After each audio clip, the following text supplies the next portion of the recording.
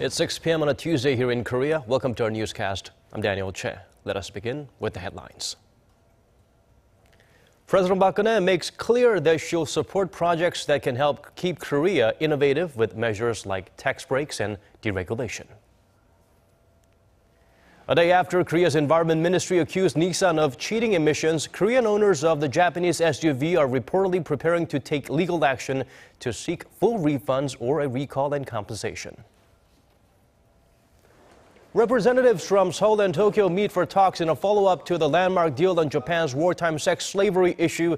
They make some progress on ironing out the details for establishing a foundation to compensate Korean victims. We begin with the president's congratulatory message at the ASEAN-Asian Leadership Conference. During the event on Tuesday, President Park Geun-hye said innovation is a critical tool for survival in a world with such an unstable economy. She added Seoul is adapting to this environment through its creative economy drive and three-year economic development plan. In line with the development plan, President Park said she will advocate for projects that support tax exemptions and deregulation to boost artificial intelligence and the bio-industry. The conference that runs until Wednesday aims to find possible solution for pressing issues in Asia.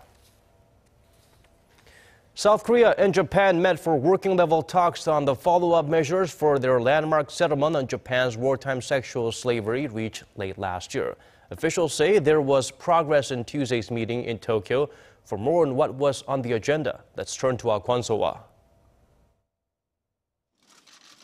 Talks between Korea and Japan on the so-called comfort women issue are not over, even though the two sides reached a landmark agreement on it last December. There's still the matter of compensation, 1 billion Japanese yen, or roughly $9 million that Japan promised as part of the deal.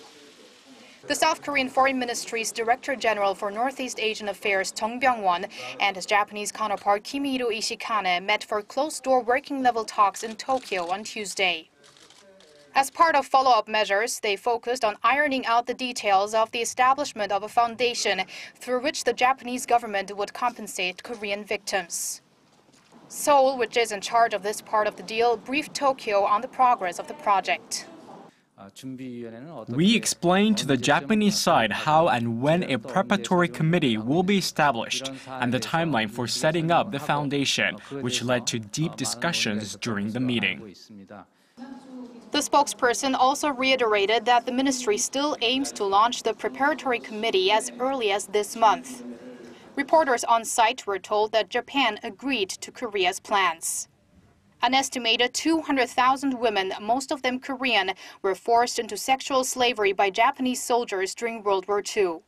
On Tuesday, Japanese Asahi Shimbun reported that one victim's testimony was found to be almost identical to other witness accounts, as well as a description of the Japanese military's regulations. Moon Ok-ju, who died in 1996, wrote she had to serve dozens of men of all ranks from morning till night. Kwon So-hwa, Arirang News.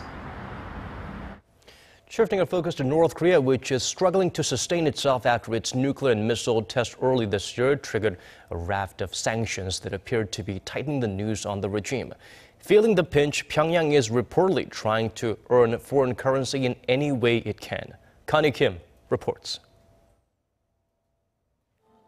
North Korea appears to be trying to bring in extra cash and boost domestic production in the wake of the UN sanctions on the regime. In one sign of this, the North appears to be registering foreign vessels as North Korean ships. Voice of America reported Tuesday that the North registered 6 vessels from Middle East nations, including Iran and the UAE, from last year to March. The report says the foreign shipping companies benefit from avoiding certain taxes, while Pyongyang gets the foreign currency it craves. Voice of America points out that the practice is a clear violation of UN sanctions that ban not only North Korean ships operating under foreign flags of convenience, but also foreign vessels registering under North Korea. Meanwhile, the North seems to be gearing up for revival of a campaign to boost production. The North carried out its so-called 70-day battle ahead of its Workers' Party Congress earlier this month. The campaign was aimed at boosting production and infrastructure development for the once-in-a-generation political gathering. And now, people within North Korea are reportedly anxious about an upcoming review of the campaign. In a report by Washington-based Radio Free Asia, the chief editor of Japan-based Asia Press, Jiro Ishimaru, said the review will start after all party Congress participants return to their hometowns. The review is expected to include critiques of the performance of the officials involved in the 70-day battle and calls for more enthusiasm to boost production. In another sign North Korea may be looking elsewhere for cash, there's speculation on the activities of Kim Yong-nam, the president of the North's parliament. South Korea said Kim is believed to be traveling to Africa via China as part of a tour of African nations, adding North Korea has had many diplomatic contacts with African countries in the past. Connie Kim, Arirang News. South Korea is still in a state of armistice with the North is seeking to abolish some military service exemptions amid a population decline that's likely to continue to act as a drag on manpower in years to come.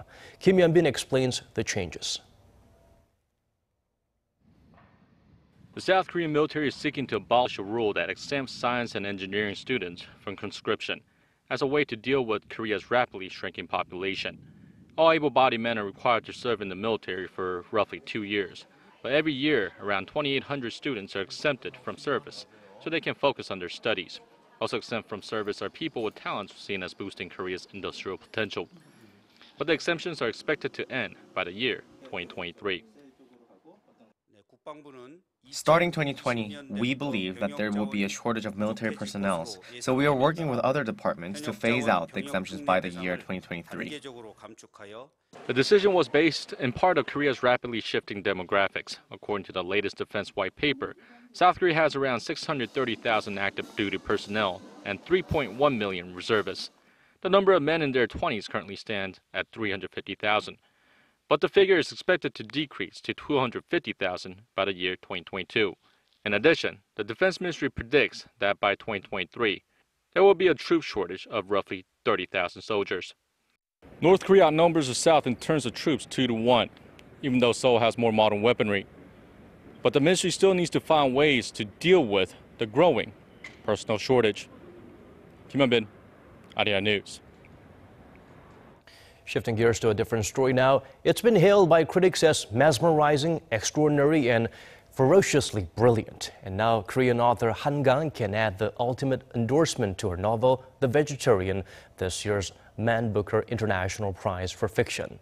Kim Mo-kyun introduces us to the first Korean to ever win the prestigious award and her works. Korean novelist Han Kang and her translator Deborah Smith won the 2016 Man Booker International Prize for Han's novel The Vegetarian at a ceremony in London on Monday. The Vegetarian, which tells the story of a woman who wants to reject human brutality and stops eating meat, was one of 155 books submitted for this year's prize. Han beat world-renowned writers including Nobel laureate Orhan Pamuk and international bestseller Elena Ferrante. Han and Smith, who only began studying Korean 7 years ago, will share the $72,000 prize money. Through her book, Han said she wanted to raise questions and share her thoughts about being human. Smith says the book has something for everyone, regardless of where they are from. It deserves a wider audience, also that it has the potential to reach that wider audience. It has universal appeal. The Man Booker Prize, which has been around for more than 40 years, is considered one of the world's most distinguished literature prizes. Local experts expect the win to motivate Korean novelists to reach out to foreign readers and give a boost to the local publishing scene. Kim Mo-kyun, Arirang News. From black and white, we turn our shift focus to digital era. The two Korean tech giants are among the roughly 450 companies participating in the country's largest ICT event that kicked off in Seoul this morning. At the World IT Show, visitors can experience what it's like to live the smart life through displays of a wide range of things from virtual reality, Internet of Things, and smart cars to cloud computing, artificial intelligence, and big data as well. Samsung Electronics featured its waterproof Galaxy S7 Edge and Gear 360, which can capture 360-degree videos. Local rival LG Electronics displayed its smart home service, the Smart Thin Q sensor, which allows users to connect and convert all electronic devices to its smart home appliances and the internet. A number of people here in Korea are planning to take legal action against Nissan following revelations that suggest the Japanese automaker cheated on emissions tests. Fanning the flame further, the Japanese automaker continues to deny any wrongdoing. Kim Min-ji fills us in on disappointed Korean consumers' immediate angry response. Korean owners of the Nissan SUV caught up in an emissions cheating scandal are reportedly preparing to take legal action against the company. Korean law firm Paden says it is gathering local Nissan Qashqai owners to file a class action lawsuit against both Nissan Korea and local dealers. The lawsuit will seek cancellation of the fraudulent buyer contracts and a full refund of the purchase price. For plaintiffs that wish to keep the vehicle, we will also be asking for a recall and compensation for the company's role in manipulating data on vehicle performance and fuel efficiency. This comes a day after Korea's Environment Ministry accused Nissan of using a cheat device to manipulate emissions tests following a probe into 20 diesel cars sold in Korea, sparked by the Volkswagen emission scandal last year. The ministry found that the Qashqai emitted 20 times more nitrogenous compounds than the standard, while the 19 other models discharged around 1 to 10 times the standard. The ministry will order a recall of the Nissan vehicles, fine Nissan Korea $280,000 and suspend local sales of the SUV. In response, Nissan Korea expressed regret for causing concern but denied the allegations. On its website, it said the company does its best to meet strict regulations in all the markets it has entered. Nissan also asserted that it has not and does not employ illegal defeat or cheat devices in any of its cars, adding it will cooperate with the Environment Ministry to resolve the issue.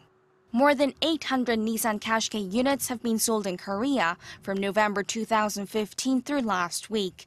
Kim Min-ji, Arirang News.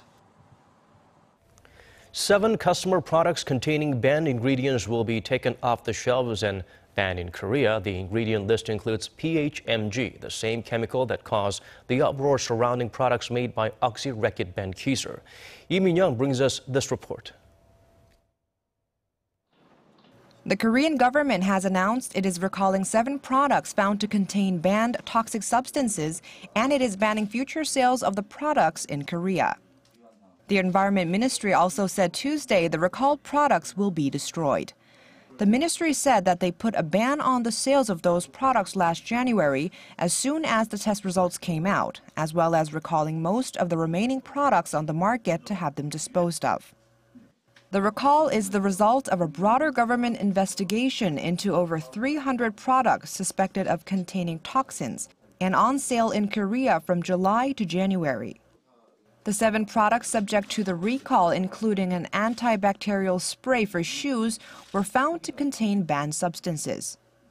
One of the substances on the list was PHMG, a toxic chemical that became notorious after it was found in humidifier sterilizers made by oxyrecit benkiser. Oxy is facing allegations that the product was responsible for more than 200 deaths over the past 5 years, and it knew of the product's dangers, including links to pulmonary inflammation and fibrosis.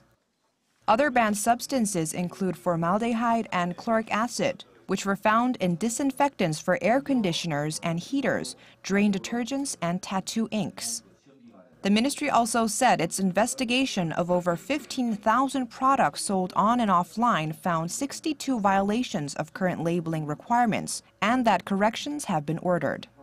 The ministry also said it would apply much stricter safety standards to 15 consumer products, including detergents, deodorants, and air fresheners, subject to priority control, and will expand its investigation into spray products in particular.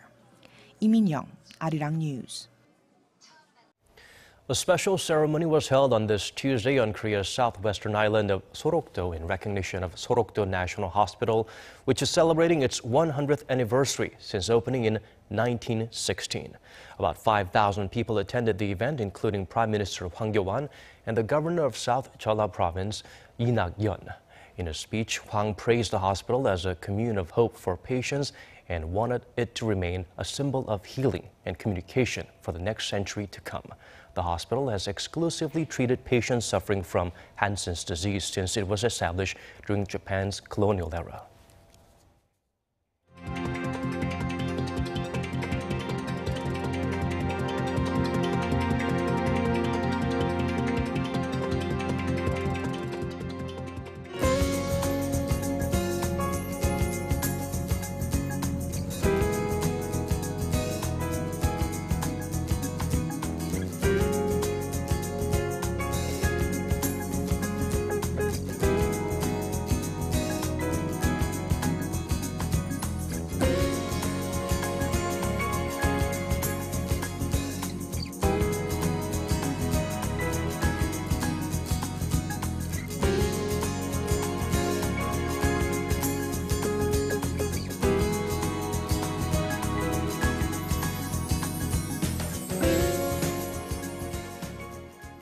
These are the stories we're following at this hour. For more updates, do tune in at 10 p.m. Korea time for Moon Gon-young's News Center. Thank you for watching.